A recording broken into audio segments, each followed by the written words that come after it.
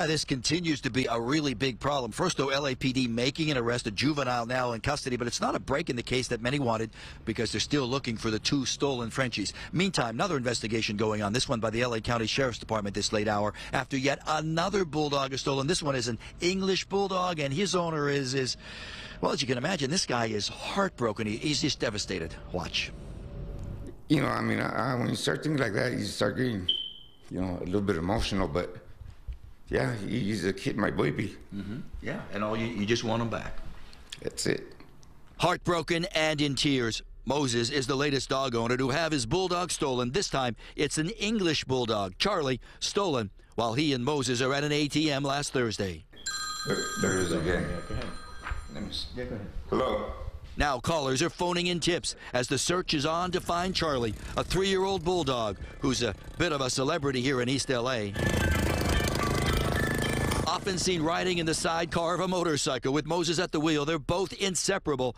Look at this. Charlie even has his own clothes to wear, from a Rams jersey to a Halloween costume. Charlie's even on the back of this bowling shirt. I've taken just where you wouldn't think dogs are allowed, you know, and all I ever get is just, you know, how cute, you know, that dog is, you know, and Charlie's a ham for that stuff. It's just the latest in a series of bulldogs stolen right from their owners. Last week, Fox 11 News showed you the story of 2 French bulldogs, Rhino and Blue Sky, both stolen at gunpoint from their owners on LA's 6th Street Bridge. But now there's a break. LAPD has made an arrest. A 15-year-old is in custody, but there is no sign of the 2 Frenchies. The dogs are still missing. I was really disappointed because my main concern has always been the dogs. You know, that's my boy. It's not him, you know. If they would have caught the dogs but not him, I would have been happy. That as bulldogs are now the targeted breed by street thieves, even though the SPCA says the stolen dogs are often sold for far much less than you might expect.